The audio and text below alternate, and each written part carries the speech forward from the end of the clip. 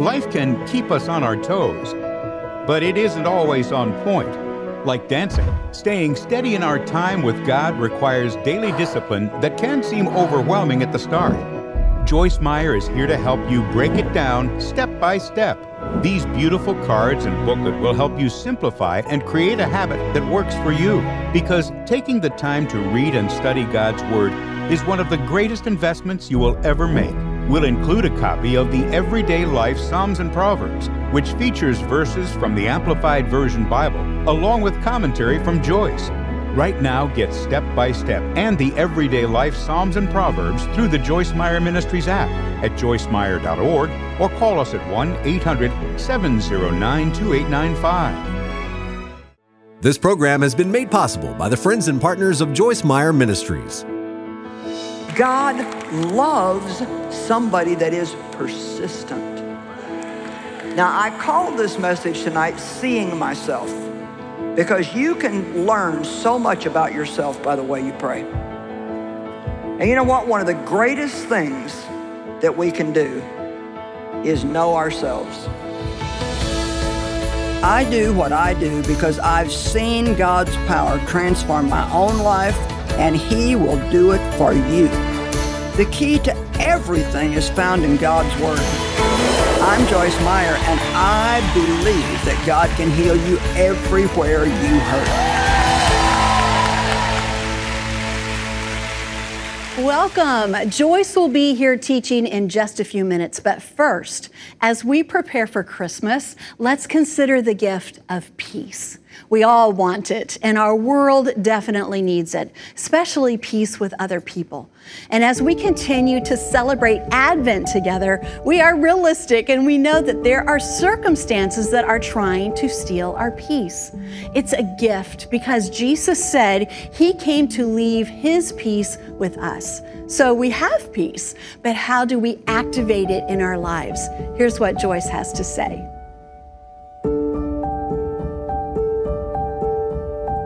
For He is Himself our peace, the bond of unity and harmony.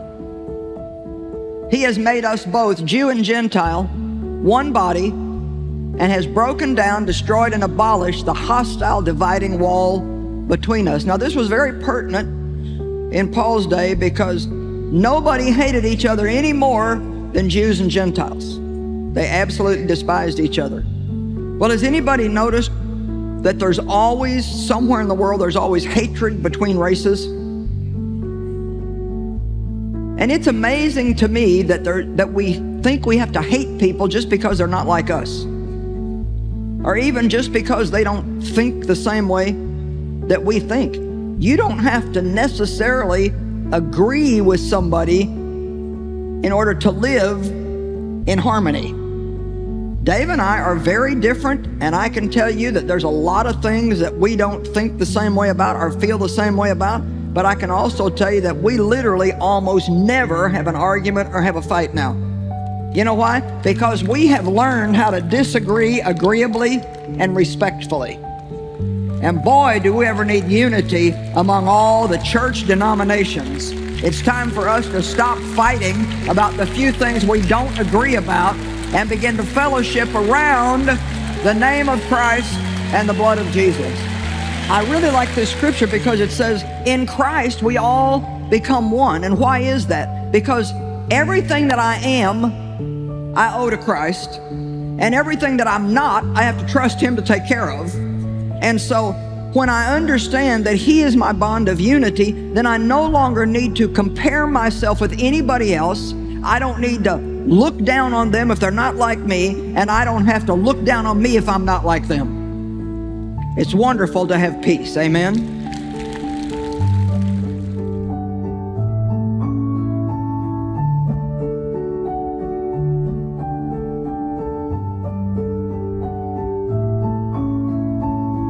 Peace begins in each of our hearts, doesn't it? Advent is about preparing our hearts to focus on Christ and His gifts to us as we approach the Christmas season. And we hope that you will join us as we prepare together.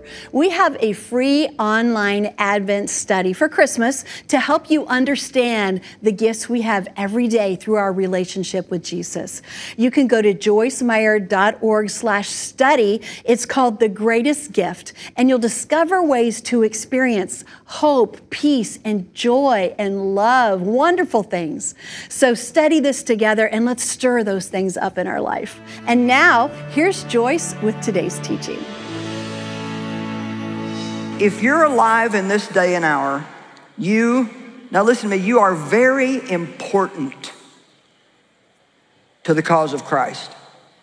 And each one of you are very important. Don't ever let the devil convince you that you have no importance, that you just don't have a purpose. Every single one of you is important, and you can just, in your neighborhood, in your schools, when you go to the marketplace, your place of employment, just being happy,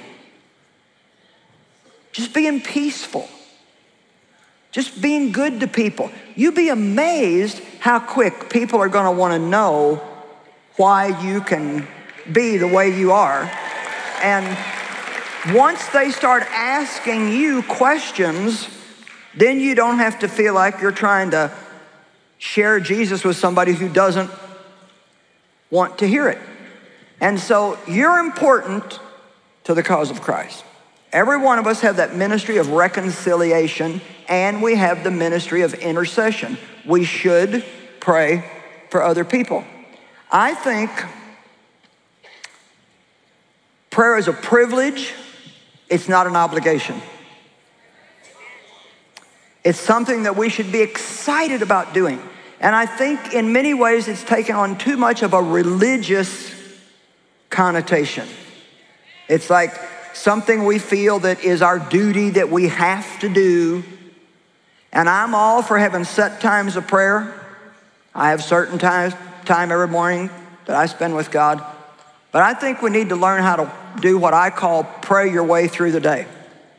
And God not only invites us to pray, and I want you to get this, but He tells us to come boldly and to be persistent. Imagine that. Come boldly, because I'm able to do more than you can ever hope, ask, or think. God doesn't want us asking for little things. He wants us to ask for things that our mind, we can't even wrap our mind around it. It's like, God, I'm having a hard time believing that you would do this for me, but I'm going to ask anyway because you say you can do more than I dare. And maybe some of you need to be a little more daring in your prayers, and you need to start asking God for bigger things. And of course, we're not worthy. We don't deserve it. By all rights, God shouldn't do anything for us. But that's the great thing about it, is He doesn't do things for us because we're good. He does them because He's good.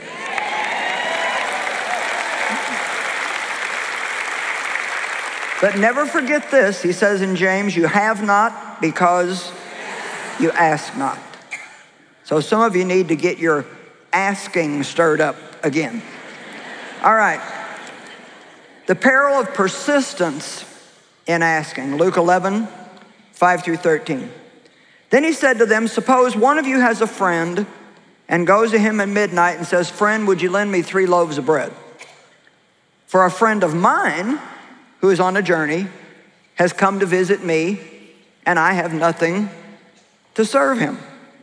Now, I learned a lot from this just about my ministry and my preaching. It's like, you come to me for help, but I have nothing to give you unless I go to my friend Jesus and ask Him to give me what you're asking me for. And we all need to realize that we really don't have the ability to help anybody or to do anybody any good if we don't constantly go to God asking Him for what we need to give them. Amen? The minute you become independent and think you can do it on your own, that's the minute that you start toward failure and decline. And from inside, he answered him, "Don't bother me. The door's already been shut, and my children and I are in bed. I cannot get up now and give you anything. But I tell you, even though he will not get up and give him anything just because he is his friend, because of his persistence and boldness,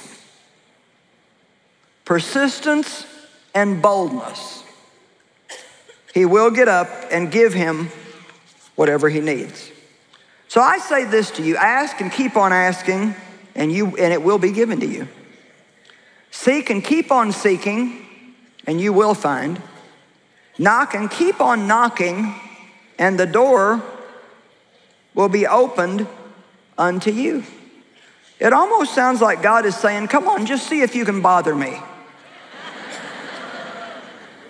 I mean, I've gotten a hold of this, and I tell God, not in a disrespectful way, but if there's something I know that is a promise in his word that somehow or another the enemy has taken from me or is blocking me from having, I will tell God, I am not going to shut up about this until I see a change. You know why? I have scriptural backing that tells me that God likes that. Amen?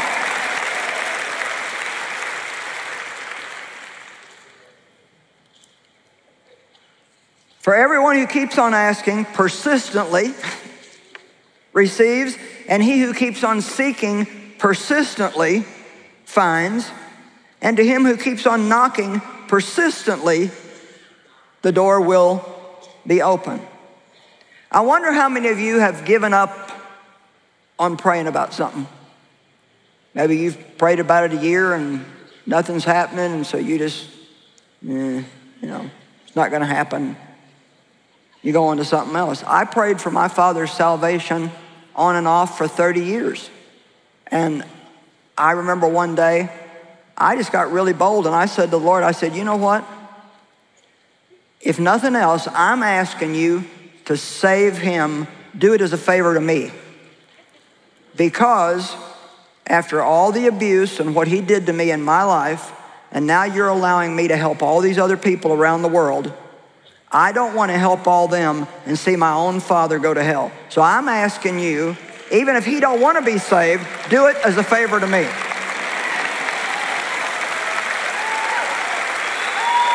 And you know what? He was 83 or something when he received Christ, but he was a changed man. I got to baptize my father who had abused me, and he passed away 3 years later. He never had a good life because of the way he lived. But I'm telling you, don't give up. Don't give up. If it's something that you really believe that God has put in your heart or is in the Word, don't give up. Now, you don't want to be belligerent or have any kind of a you owe me this attitude, but it's not wrong to just tell God, this is in your word, this is your promise, and I am not going to leave you alone. Come on.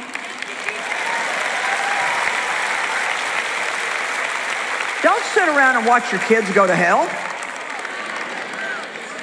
Keep at it. You be bold and tell God, these are my kids, and I'm not going to sit around and watch them go to hell. The devil is not going to have them. And God, I am going to bother you until I see a change in their life. God loves somebody that is persistent. Now, I called this message tonight, Seeing Myself, because you can learn so much about yourself by the way you pray. And you know what? One of the greatest things that we can do is know ourselves. Learn to be very, even painfully honest with yourself about yourself, because you can admit that you have a problem and still not come under condemnation. God doesn't reveal problems in our life to us or things that need to change to condemn us. The devil does that. but he does convict us, and what he wants us to do is own up to it and admit it. And so here's one question I want to ask. Are you the kind of person who gives up easily? How long can you last if the devil just keeps it up and keeps it up and keeps it up and keeps it up and keeps it up? How long before you get mad at God? How long before you get a bad attitude? How long can you have a problem and keep being nice to other people? Amen. You know, it's interesting. We spend 40 years living a life of sin and doing everything wrong, wrong, wrong, wrong, wrong. Then you become a Christian, you think you do a couple things right and everything should turn around. Let me tell you, you got to be ready to do what's right over and over and over and over and over and over and over and over. And I don't even suggest that you do it with a motive of getting some kind of reward. I don't think that's good either. I think we need to do what's right because it's right. Come on. It's the same way I feel about giving. I don't think that we should give to get. I don't think that's a good motive. I think we should give because we love God, we appreciate what he's done for us, and we want to see other people help. And there's a promise attached to that if you bring your tithes and offerings into the storehouse, I will open the windows of heaven and pour you out a blessing so great that you cannot contain it. And my God shall supply all of your need according to his riches in glory by Christ Jesus. Don't expect to have God meeting your needs if you're not giving. Persist in it. Even when you're having financial issues, persist in doing what's right. I want to see a few people get a few more spiritual muscles here tonight and just maybe shake off some of that lethargic. Just get rid of that and just say, no, there's a life that Jesus died for me to have, and I am going to have it.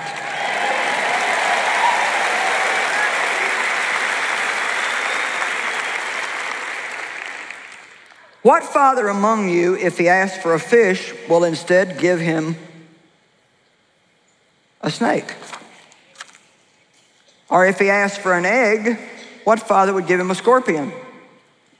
If you then, being evil, know how to give good gifts to your children, how much more will your heavenly Father give, I want you to watch what he says, the Holy Spirit to those who ask and continue to ask him?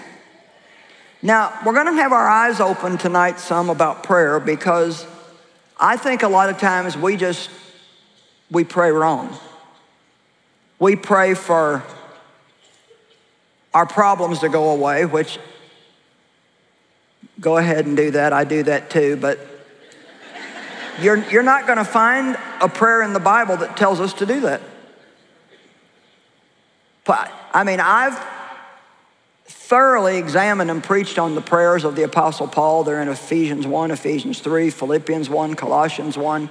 And you cannot find one prayer that he prayed where he asked for anybody to be delivered from their circumstances. What he prayed was that they would endure whatever came with a good temper.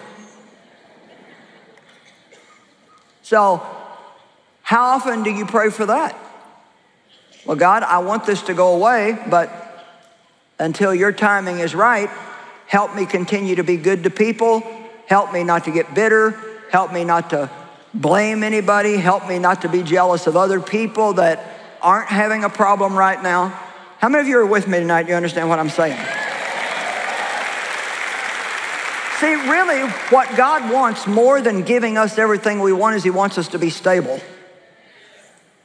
Not up and down with our circumstances, but like Jesus, the same all the time. And that can be your greatest witness to your family, and that can be your greatest witness to the other people that you're around. To be honest, I think you can preach every day and never open your mouth. Amen?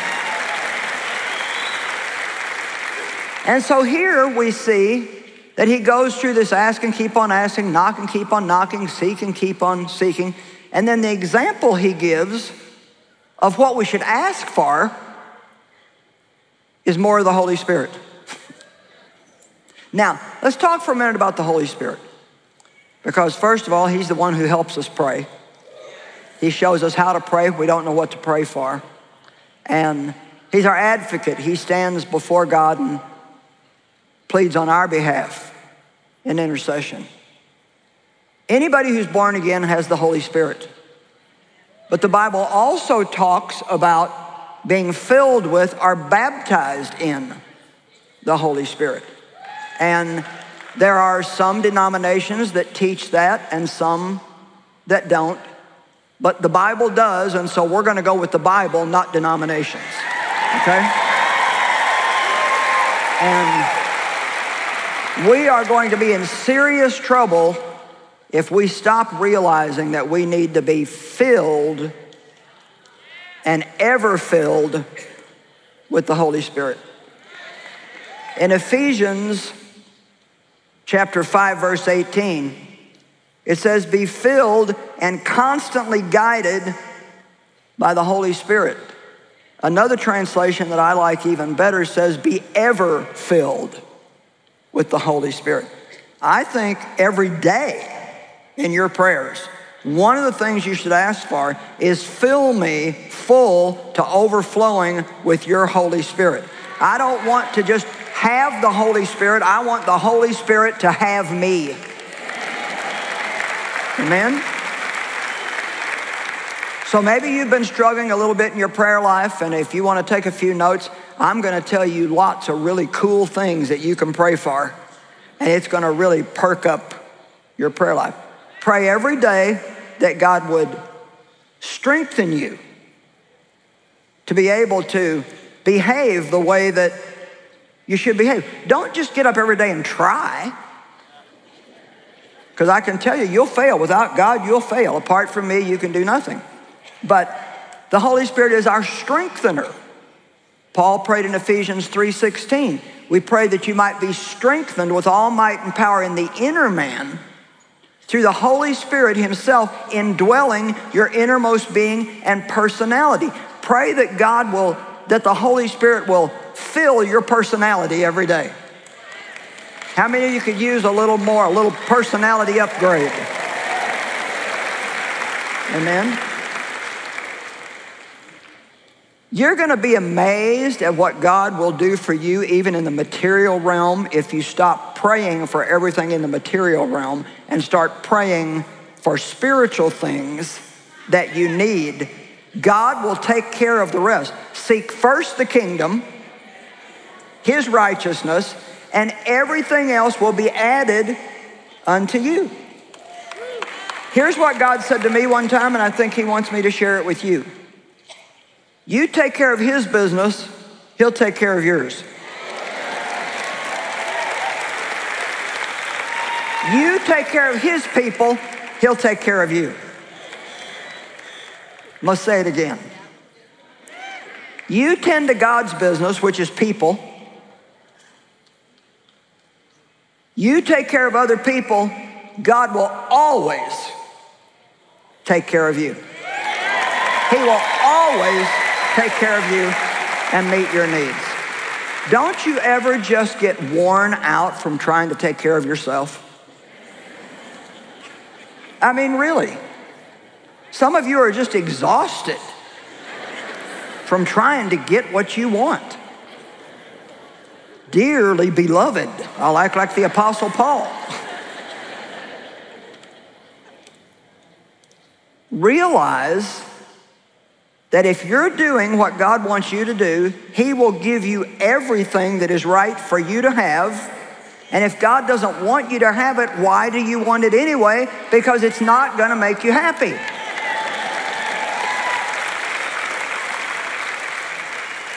So, the Holy Spirit is our helper.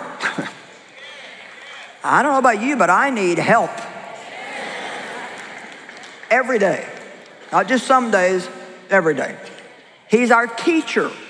When you open up your Bible to read, Holy Spirit, teach me. Don't just sit there and try to understand it. Holy Spirit, teach me from the Word today. When you come to something like this and you're going to hear a speaker, Holy Spirit, teach me. Because if He doesn't help me, I can't help you. He's our guide. Oh my goodness, do we need so much guidance in our life these days.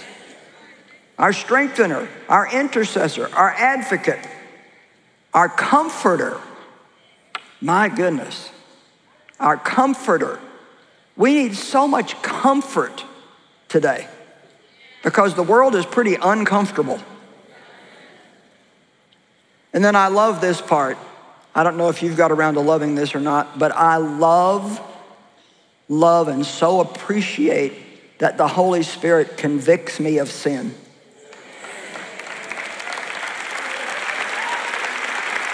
I mean, I absolutely love it when God makes me aware.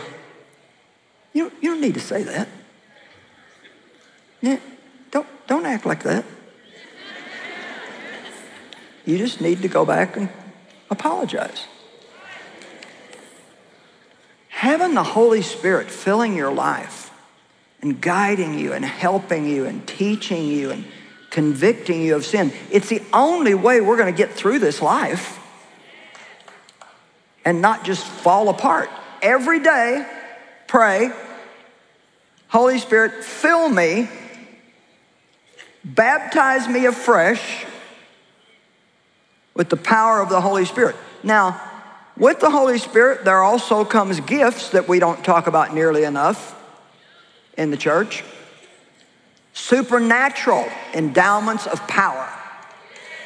I mean, you would have to be like not a very bright bulb in the package if you didn't want all the supernatural endowments of power that you can get. Because the more power you have, the easier life becomes.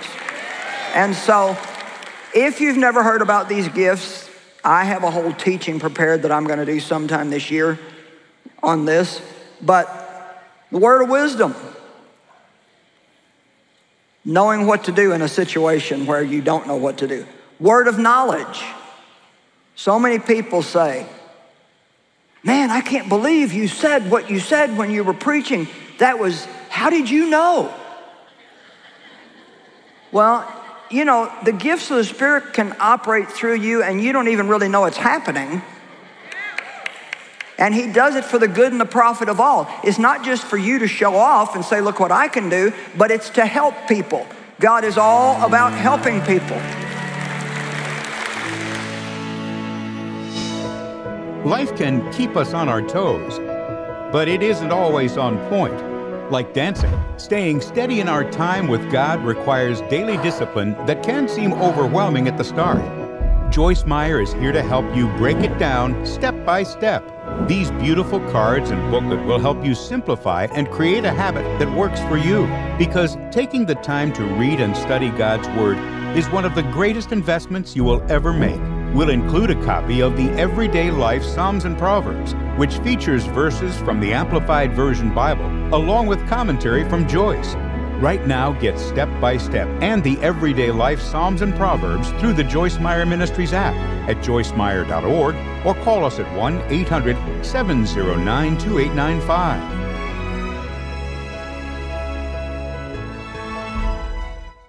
I love that magazine she sends out. There's something in there for everybody. The Enjoying Everyday Life magazine is free. Subscribe at joycemeyer.org to read encouraging articles from Joyce and much more. Reading through the magazine confirms for me God's at work. We hope you enjoyed today's program. Please contact us or visit joycemeyer.org to share your prayer requests or partner with us in sharing Christ and loving people all across the globe. This program has been made possible by the friends and partners of Joyce Meyer Ministries.